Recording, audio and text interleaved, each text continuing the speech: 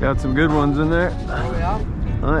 All right, welcome to another P&W Best Life video. Today we're talking about crabbing in anticipation of the crab opener in Puget Sound. I think there's some keepers in there. I think so. Giving you some tips, helping you have a good experience getting out on the water, getting your crab, and hopefully you learn something and are mildly entertained. Crabbing is about to open in Puget Sound for several marine areas, and I'm here to talk to you about some crabbing gear, help you be successful on the water, Puget Sound crabbing year 2022. Let's start with the crab pots, right? I'm gonna show you a couple different types here. All right, let's start with the most basic. I think this is should be your go-to crab pot for the Puget Sound. It's probably gonna cost, you know, 35 bucks, 40 bucks, something pretty cheap.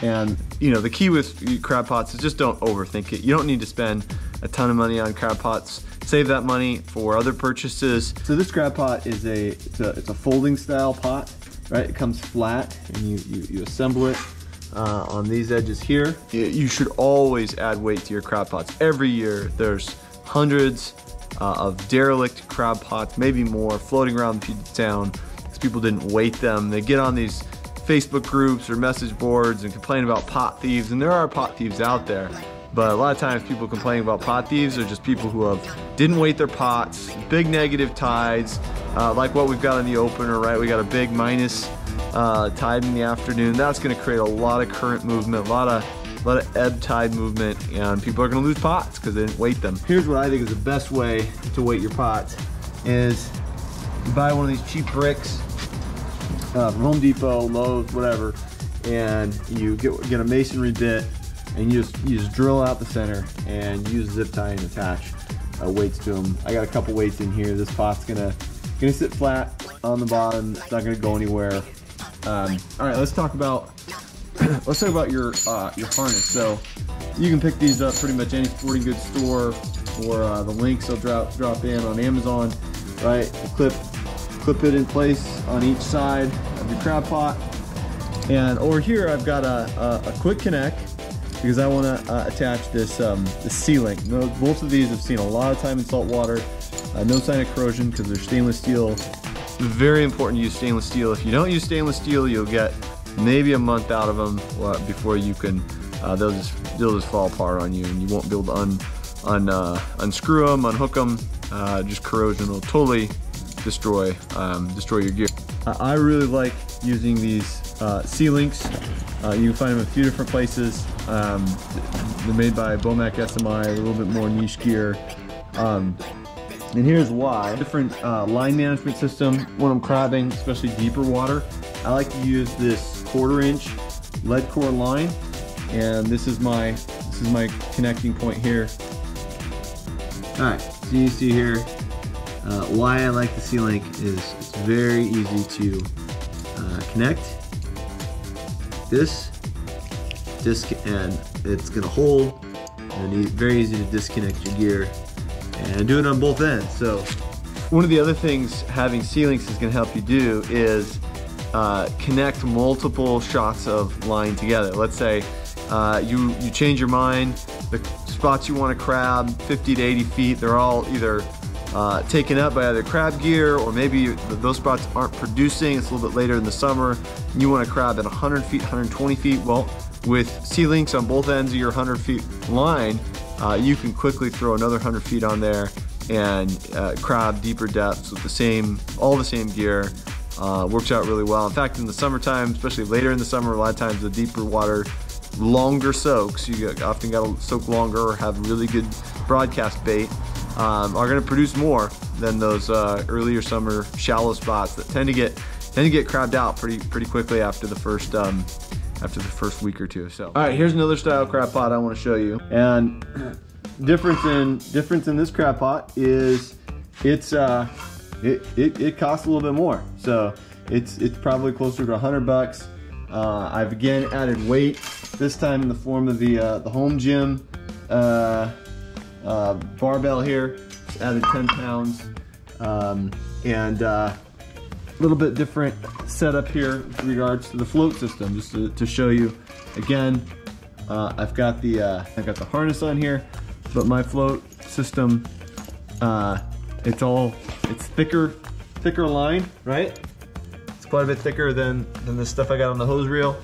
Here, I'll show them together. Thicker line, and this doesn't tangle as well. There's 100 feet of rope. This kind of what I started with when I was first out here crabbing. It just doesn't tangle as easily. And you can throw it all in the trap. Have your buoy. I still have a C-link on here because I may want to extend the line on this and crab a little deeper with this pot as well. And so it works. It's got a little bit different approach to bait. So in this case, you know, I've got a bait tunnel in the middle of the pot. You know, I can add a bait in there. I can add a broadcast bait barrel like you would use for shrimping. I can add, you know, something like this in the pot as well, which is sort of a bait mesh bag, right? I can throw this in here, secure it as another way to have more bait in the pot. You know, just to show you real quick, on the other style pot, you know, there's no bait tunnel in it, and that's okay because you just get one of these bait mesh bags, right? And you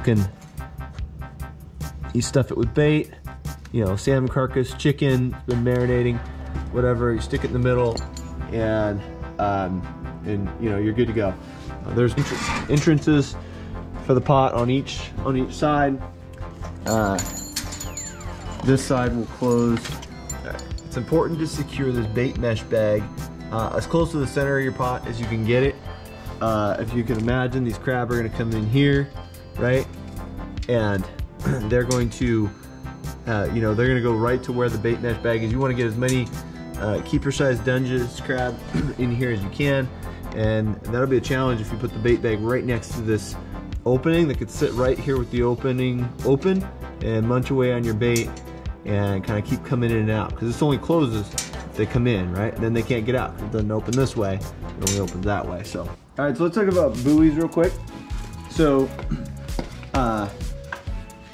buoys of the red and white type are required by law for your crabbing. You also need to have your name, permanent marker, cell phone number, address, preferable on there as well. So let's talk about bait. There's probably 4 different baits I want to talk about today. First of all, the #1 bait for crabbing anywhere is, in my book, is going to be albacore, tuna, shavings, carcass. It's outstanding. This is just supercharged crabbing bait. So oily, so enticing to crab to come into your pot and munch on that. So when we go out tuna fishing, we love to get those carcasses or go buy whole tuna, come off the boat, westboard, fillet them yourself, save the carcass. It's phenomenal bait. Second, and very close second, it's got to be razor clams. You know, you go razor clam digging, you have shavings and trimmings from the cleaning process. You're gonna have broken razor clams. All of that makes outstanding crab bait. #3, and this is just an old standard, is your salmon carcass. You know, you did a bad job on the fillet. All that extra meat on that carcass is gonna be great for crabbing. Very widely available, right? A lot of us are salmon fishermen. You have salmon carcasses in your freezer. You save it, you freeze it. This time to bring it out, use it for great crab bait. You know, if you catch a boot salmon, you know, in the rivers in the fall, you know, sometimes you don't know like how good eating quality is till you actually keep it and bonk it, and then you cut it open and it's like, oh man, this fish didn't cut very well. You know, save that fish. The flesh on that are gonna crab way better than any carcass, and bring in a lot of crab. Even a boot salmon flesh is gonna work really good. Let's say you don't have any of that. You're just looking to get started. What the heck do you use? You hear about people using chicken, whatever. Go buy some chicken drumsticks, some chicken thighs, whatever's cheapest, and then marinate it in some special sauce. And I got some special sauce for you that's gonna help your chicken perform like these other just incredible baits. If you haven't subscribed, go ahead, subscribe to the channel. Lots more content coming on fishing, hunting, foraging, everything in between. We're all about living the PNW best life here, which means catching, killing, eating, and picking your food here. So. All right, here we go. First one, the ProCure Crab and Shrimp Attractant Oil. I mean, I'm not partial to ProCure or really any brand. You know, Potski's got theirs too. Potski has theirs as well. All work fantastic. You know, marinate your chicken in this, and you're gonna see great results. You're gonna outfish the guy who just got store-bought chicken. Absolutely, crab are gonna love coming to your pots with this. All right, so we talked about clams, right? Here's another great marinade for your chicken. Marinate it in clam juice. You just go pick this up at the grocery store. You know, they got canned versions of this as well. Little bits of clam there, clam juice. You marinate your chicken in this, and we're gonna be in business and doing really well. But here we go, we're not done yet. Look at this. You know what this is? Bloody tuna bait oil. Marinate your chicken in this. You're gonna be approaching effectiveness of the albacore tuna carcass. If you get some, you can use that in any bait. Get some bloody tuna in there, let it soak into some bait, maybe some shrimp pellets, let those bleed out. All of these will make great crab bait, and you'll be on a road to success with Puget Sound crabbing before you know it with these approaches to bait. All right, so we gotta talk some Navionics usage here. I'm showing you here, Navionics app on your phone. Great source for marine charts, navigation, as well as just being able to do some research here on where to crab, right? So one of the classic places to look for good crabbing spots is, I'm showing you Marine Area 8-2 right here. This is the mouth of the Skykomish River, right? Zoom out here. This is up in sorry, this is the mouth of the Snohomish River. Skykomish goes into there. And see, this is Port of Everett, right? You come out here, you make a right, all this stuff right here. Look at this, you see the depths up on this shelf. All of this will crab really well all summer long. And there's this deep drop off here into deeper water. You can drop your pots on the on here. You gotta be weighted or they'll slide down. See how steep that is? 50, 70 feet of water with more crab line, longer lines. You can crab at the bottom of this. All these places are gonna hold crab throughout the summer. So, but you know, just before you're sitting down having your coffee in the morning or late at night, you got the TV on, pull up your Navionics app, look for some places like this. To do some research about where you're gonna crab. And let me show you another spot here. So, you know, when you're looking for crabbing spots, this is Kingston, and you know, again, there's many places like this. I don't want to blow up one spot in Puget Sound. There's many places like this all over Puget Sound. This is the Kingston area and President's Point. You'll see people's crab pots all along here, as well as over here in Apple Tree Cove, right? All these little coves, bays, places out in front of fresh water like that mouth of the Snohomish I showed you. But you're looking for flat areas in the depth range 50 to 80 feet are gonna have crab on them, right? You wanna avoid some of the sharp drop-offs like this. Maybe not as well right at the point there, but look at these shallower areas, more gradual drops. All of this, even over 100 feet, all this is going to hold crab. In general, when it comes to Puget Sound crab, I like to look for locations further north. You know, there's more fresh water and crab larvae and crab productivity. Up north in the Puget Sound, you typically get better crabbing. You can do good crabbing in places like Marine Area 11 around Tacoma as well, but you're gonna find more red rock there than Dungeness, although you will find Dungeness there in places too. You just gotta have the right spots. I'm not gonna share those spots here, but there's so many places. You know, you go on the north end of Vashon, off of Bainbridge, you know, south of Elliott Bay, north of Elliott Bay. You can keep working your way north along the eastern shoreline. You know, all of these are going to have great crabbing. Hood Canal, probably our favorite place to crab. Great places to crab. You got to be north of Ayock Point, as normally has been the case in the past few years. But there's great crabbing all over Puget Sound. You just got to get out there, and worst comes to worst, look where everyone else is putting their pots. You know, stay at least 50 feet, 100 feet away from them, and drop yours in the same area, and experiment, figure it out. You got good bait, you got good gear, you're gonna figure it out, you're gonna get your crab, no question about it. And there's nothing like that first crab feast of summer, fresh crab. You gotta do it, you gotta have that experience. Have a crab boil, maybe throw some shrimp in there you caught earlier, and just have a blast. Corn on the cob, oh my goodness, Old Bay seasoning. I'm getting excited. This is too much. I need to go eat something. I come right there, see? Is it keeper? Oh yeah. Oh yeah. High five, That's gonna be 6.5. That was What? 6 1/4. This one's 6.5. Very important you handle crab the correct way, with the thumb on the underside and your fingers, hand on top. If you don't, this is what it looks like when you don't handle crab the correct way. All right, let's talk for a minute about crab strategy. So obviously one of the aspects of strategy is just launching your boat and retrieving it.